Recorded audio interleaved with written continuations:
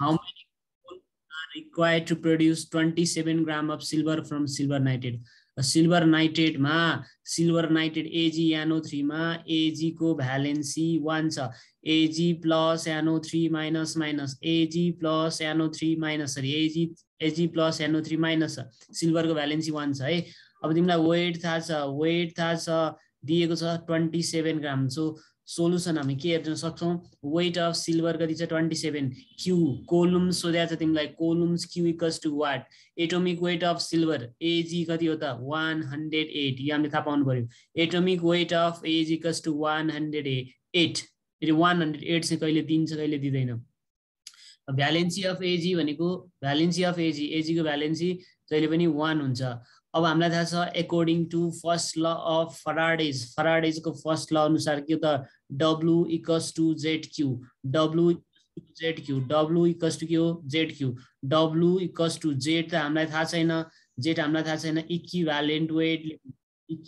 Weight divide by याफ लेखौं अनि into Q लेखौं. अब Q लाई चाहिँ I इन्टु T नगर किनभने हामीलाई I र T दिएको छैन त्यही भएर हामीले I इन्टु T गर्नु पर्दैन. हामीलाई सोधेको छ Q W दिएको छ E निकाल्न सक्छौं याफ आइहाल्यो. ओके याफ भनेको 96500. ओके सो W भनेको कति भयो 27 इक्वल्स टु इक्विभ्यालेन्ट वेट भनेको के हो रे फर्मुला भन त molecular weight atomic weight divided by के त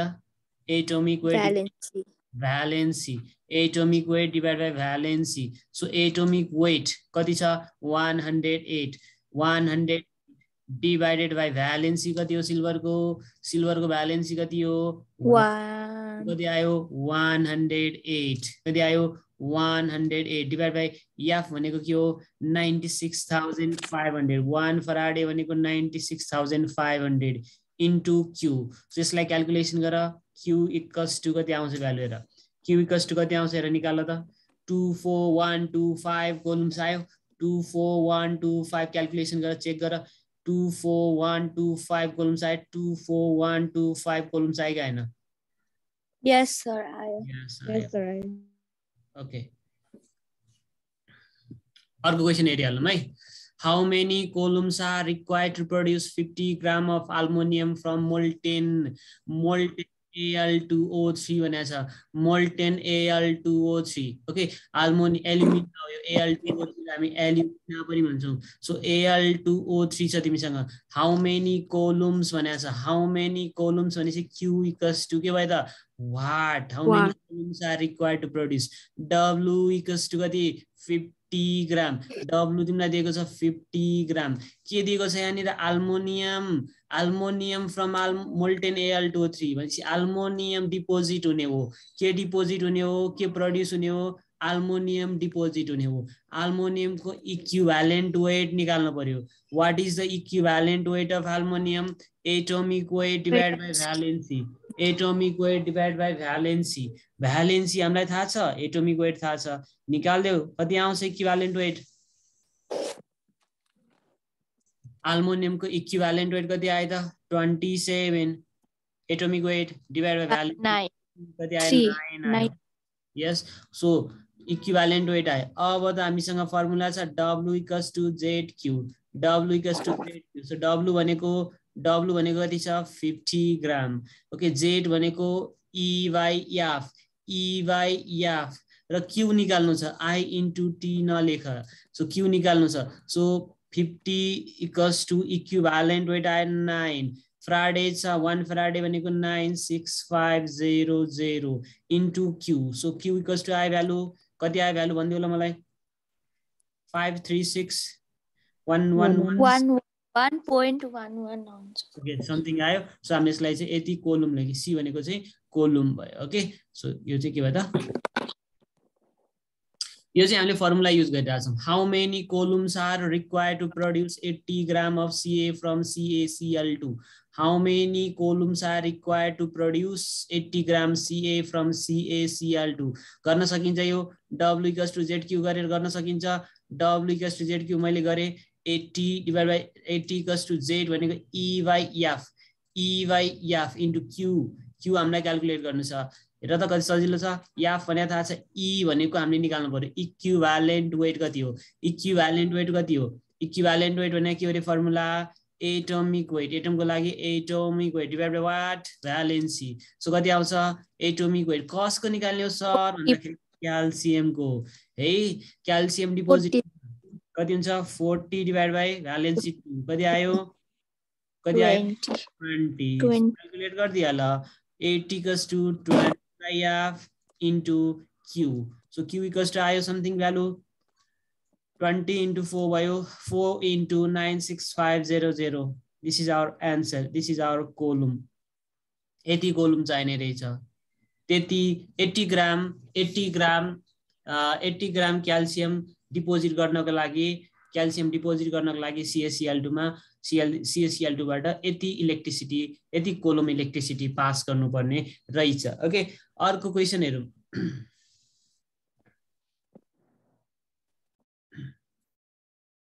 अर्को क्वेशन छ how many coulombs are required यो त अहिले भर्खर गरेको हैन how many coulombs are required to produce 50 gram of aluminium when electrode reaction okay यानी हामी रिएक्सन दिएको छ है हामी यसलाई दुईटा टाइपले क्याल्कुलेसन गर्न सक्छौं कोलम्सलाई टु टाइप्सले क्याल्कुलेसन गर्न सक्छौं यो रिएक्सन दिएको छ राम्रोसँग ध्यान दिएर कन्सन्ट्रेट गर Al+++ यो के हो क्याटायन हो यो के हो क्याटायन हो क्याटायन कहाँ जान्छ क्याथोडमा जान्छ क्याटायन कहाँ जान्छ क्याथोडमा जान्छ सो क्याथोडमा गयो भने यसले के गर्छ गेन अफ इलेक्ट्रोन गर्छ क्याथोडमा के हुन्छ गेन अफ इलेक्ट्रोन कतिवटा प्लस छ तीनवटा इलेक्ट्रोन लिन्छ अनि के हुन्छ Al भएर डिपोजिट हुन्छ कहाँ गएर डिपोजिट हुन्छ यो क्याथोड इलेक्ट्रोनमा गएर डिपोजिट हुन्छ ओके अब हेर यो 3 यानी र मोल लेखौं Al+++ भनेपछि यहाँ कति मोल छ 1 मोल छ मोल भनेको अगाडिको नम्बर जति छ दैट इज अ मोल यानी अनि यानी र कति मोल इलेक्ट्रोन छ 3 मोल इलेक्ट्रोन छ ओके यतापटि एल्युमिनियम कति मोल छ 1 मोल छ ओके सो तिमीलाई चाहिँ यानी र क्वेशनले के सोध्या भन्दाखेरि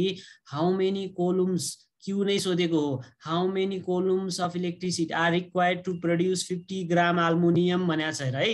सो यानी र 1 मोल एल्युमिनियम छ यो 1 मोल एल्युमिनियम डिपोजिट भएको छ कति मोल इलेक्ट्रोनले डिपोजिट भएको छ हेर कति मोल इलेक्ट्रोनले 1 मोल एल्युमिनियम डिपोजिट भएको छ भन 3 मोल यो त क्वेशनमा दिएको 3 mole of electron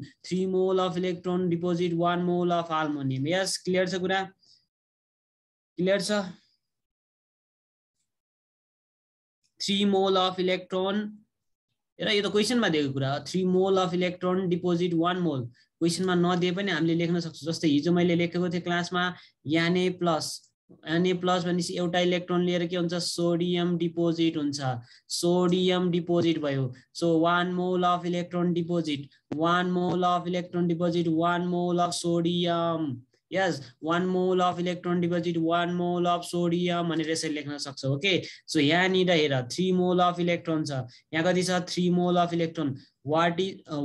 how many Faraday is present in 1 mole electron 1 mole electron मा कति Faraday हुन्छ भनेर पढेथे हामीले 1 मोल इलेक्ट्रोन मा कति Faraday हुन्छ भनेर पढेथ्यो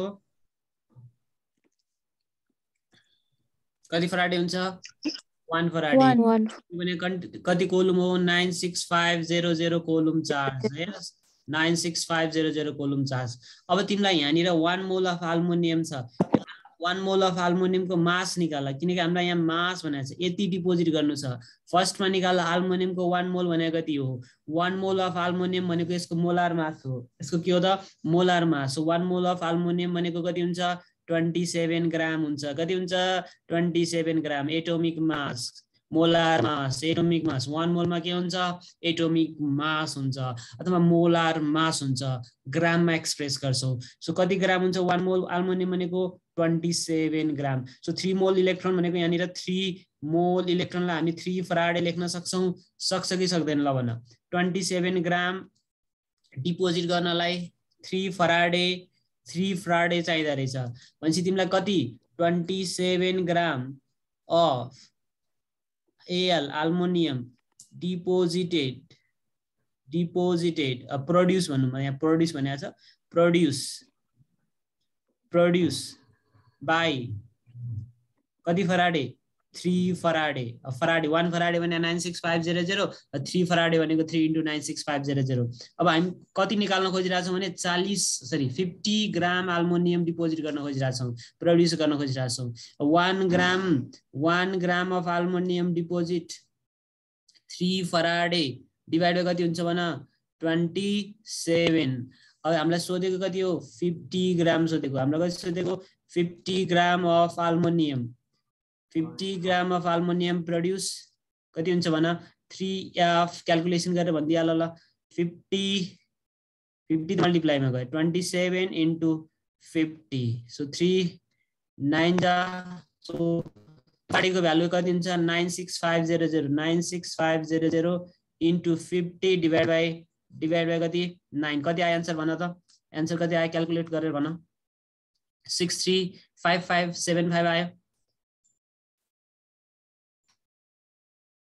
Yes. 53622.22. भन त फेरि 5362 62 22 22 point 22 50 ग्राम को लागि 50 डिवाइड बाइ 27 भयो 50 डिवाइड बाइ 27 भयो चेक गर क्याल्कुलेसन चेक गर 3 डिवाइड बाइ 9 3 डिवाइड बाइ 27 हुने 1/9 लेख्थे मैले सो 50 × 96500 9 1 9 ठीक छ हैन क्याल्कुलेसन ठीक छ भने ओके यो ठीक छ है सो यानी हाम्रो आन्सर 63557 लेखेर रहेछ सो यो क्याल्कुलेसन चेक गर्ने है सो मिलाछ कि छैन अर्को क्वेशन हेरौं How many columns are required to deposit यति from A यो सकिन्छ हैन अहिले भर्खर गरेको टाइपको how many columns भनेको छ के सोधेको छ 2074 मा सोधेको छ how many columns भने के सोध्यो Q सोधे र Q त कति धेरै सोध्दा रहेछ डिपोजिट कति ग्राम भनेको छ 126 ग्राम 126 ग्राम ओके यसलाई म अब दुईटा तरिकाले गर्दिन्छु अहिलेसम्म हामीले दुईटा तरिकाले गरेछौं तिमीहरुलाई जुन सजिलो लाग्छ त्यही तरिकाले गर म दुईटा तरिकाले गर्दिन्छु अब यहाँनी राम्रोसँग हेर हाउ मेनी कोलम्स भने चाहिँ क्यू सोधेको क्यू इक्वल्स टु व्हाट मैले फर्स्ट स्टेपबाट गरे क्यू इक्वल्स डब्ल्यू कति छ 126 ग्राम यति डिपोजिट गर्नु पर्यो कहाँबाट सीयू फ्रम सीयू यासोफो हेर सीयू यासोफोमा कप्परको भ्यालेन्सी कति छ भन कप्परको भ्यालेन्सी कति छ सीयू यासोफोमा कप्परको भ्यालेन्सी कति छ 2 छ ओके सो कप्परको यस कप्परको इक्विभ्यालेन्ट वेट निकाल्नु पर्यो अब त्यसमा इक्विभ्यालेन्ट वेट निकाल्नु पर्छ ओके सो इक्विभ्यालेन्ट वेट निकाल्न आउँदैन भने अर्को रिएक्सन वाला प्रोसेस गर्नु पर्यो यदि रिएक्सन वाला प्रोसेस आउँदैन भने इक्विभ्यालेन्ट जान्नु पर्यो सो इक्विभ्यालेन्ट वेट भनेको के हो रे formula atomic weight divide by valency हो सो एटोमिक वेट हामीसँग कति छ एटोमिक वेट कति छ 63.5 डिवाइड बाइ भ्यालेन्सी 2 यतिकै राख है यतिकै राख ओके W इक्वल्स टु के हो त ZQ W इक्वल्स टु के हो ZQ सो W भनेको E by F into Q हुन्छ E by F into Q हुन्छ ओके सो W भनेको कति छ हामीसँग 126 छ इक्वल्स टु E भने कति छ र E भने कति छ भन्दिउ मलाई 63.5 divide by 2 into F okay into के छ Q हामीलाई Q निकाल्नु छ क्याल्कुलेट गर आन्सर आइहाल्यो सो 63.5 यता 126 2 into 5 sorry 2 into F and 96500 so Q निकाल्दाखेरि क्याल्कुलेसन मा के आयो त 126 into 2 into F and 96500 divided by 63.5 कति आयो भन्देउ त मलाई कति कोलम आयो कति आयो भन्देउ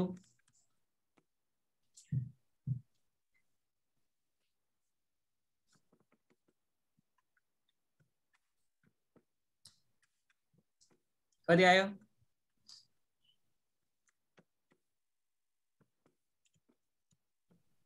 382960.62 0.62 कोलम ओके 2960 ओके अब म यो चाहिँ एउटा स्टेप भयो एउटा तरिका भयो एउटा प्रोसेस भयो अर्को चाहिँ अल्टरनेटिभ प्रोसेस हेरौं अल्टरनेटिभ प्रोसेस है अब तिमीलाई कुन योलाई मैले ए भन्ने प्रोसेस राखे हैन यसमा तिमीले जान्नु पर्ने चाहिँ इक्विभ्यालेन्ट वेट चाहिँ जान्नु पर्छ ओके अब बी भन्ने प्रोसेसमा हेर है अब तिमीलाई जुन सही लाग्छ एक्जाममा त्यही तरिकाले गर्नु है दुईटै तरिका बुझ्यो भने एकदम राम्रो बी भन्ने प्रोसेसमा चाहिँ रियाक्सन लेख्नुपर्छ ओके रियाक्सन के लेख्नुपर्छ भन्दाखेरि के डिपोजिट भइरहेछ कपर डिपोजिट भइरहेछ ओके कपरको भ्यालेन्सी कति हो CuSO4बाट हेरेर थाहा हुन्छ CuSO4मा कपरको अक्सिडेसन स्टेट Cu++ हुन्छ अक्सिडेसन स्टेट निकाल्न आउँछ नि हैन कपरको याक्समा न SO4 कति हुन्छ माइनस माइनस भनेपछि कपरको कति आयो +2 आयो हैन सो कपर 2+ अब यसले कतिवटा इलेक्ट्रोन लिन्छ यसले दुईवटा इलेक्ट्रोन है जतिवटा प्लस छ त्यतिवटा इलेक्ट्रोन लिन्छ अनि के भएर डिपोजिट हुन्छ यो कपर भएर डिपोजिट हुन्छ के भएर डिपोजिट भयो कपर यो कहाँ हुन्छ क्याथोडमा हुन्छ यो रियाक्सन कहाँ हुन्छ क्याथोडमा किनकि रिडक्सन भइरहेछ रिडक्सन कहाँ हुन्छ क्याथोडमा हुन्छ यो कहाँ हुन्छ क्याथोडमा सो यहाँ डिपोजिट कहाँ हुँदैछ क्याथोडमा कपर डिपोजिट हुँदैछ अब हामीलाई सोधेको चाहिँ के हो 126 ग्राम कपर डिपोजिट गर्न कति कोलुम चाहिन्छ भने पहिला स्ट्यान्डर्ड हेर यहाँनिर कति मोल इलेक्ट्रोन छ ल भन कति मोल इलेक्ट्रोन छ 2 मोल इलेक्ट्रोन 2 मोल इलेक्ट्रोनले कति कपरलाई डिपोजिट गरिरहेछ 1 मोल कपरलाई डिपोजिट गरिरहेछ मोल इलेक्ट्रोन भने कति फराडे हो 2 मोल इलेक्ट्रोन भने कति फराडे हो 2 फराडे हैन किनभने 1 मोल इलेक्ट्रोन भनेको 1 फराडे सो 1 मोल कपर यहाँनिर छ हामीसँग र 1 मोल छ हामीसँग यहाँनिर हामीसँग के छ 1 मोल कपरको मास तिमीलाई यही दिएको छ हेर 63.5 ओके यदि थाहा छैन भने मैले 21 देखि 30 सम्म तिमीहरुलाई एटोमिक वेट निकाल्ने तरिका पनि सिकाएको थिए त्यही युज गरे पनि हुन्छ सो 63 1 मोल भने कति भयो 63.5 ग्राम भयो कति भयो 63.5 ग्राम तिमीलाई कति डिपोजिट गर्नु छ 126 सो 126 अब यसरी लेख्न सक्छौ युनिटरी मेथडबाट 63.5 ग्राम डिपोजिटेड बाइ कति फराडे 2 फराडे हैन 1 ग्राम डिपोजिटेड बाइ कति फराडे 2 फराडे by 63.5 अनि कति ग्राम डिपोजिट गर्नु छ 126 ग्राम 2 Faraday into 126 2 Faraday into 126 63.5 so calculation गर हेर यो पार्ट र यसको पनि सेकेन्ड लास्टको पार्ट हेर एउटै हो के ल भन एउटै पार्ट हो सेम छ याफ भनेको 96500 सो आउनु पर्यो कति 38296.62 कोलम नै आउनु पर्यो ओके आयो अब मलाई भन्न सबैले कसलाई आन्सरमा लेख है कमेन्टमा लेख कसलाई ए सजिलो लाग्यो कसलाई बी सजिलो लाग्यो ल सबैजनाले मलाई लेख त ल कमेन्टमा लेख